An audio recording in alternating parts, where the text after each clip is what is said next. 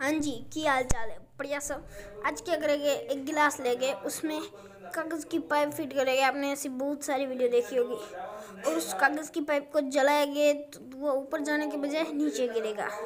तो कैसे होगा, कब होगा और क्या, हम ये रूबरू ट्राई करके देखने वाले हैं। तो इस वीडियो को अंत तक गिलास लिया है, उसमें यहाँ साइड में एक छोटा सा छेद किया हुआ है, दिख रहा है आपको। और एक कागज़ की पाइप ली है। अब इस पाइप को जलाएंगे तो धुआं यहाँ से नीचे गिरेगा। तो देखते जलाते हैं इस पाइप को।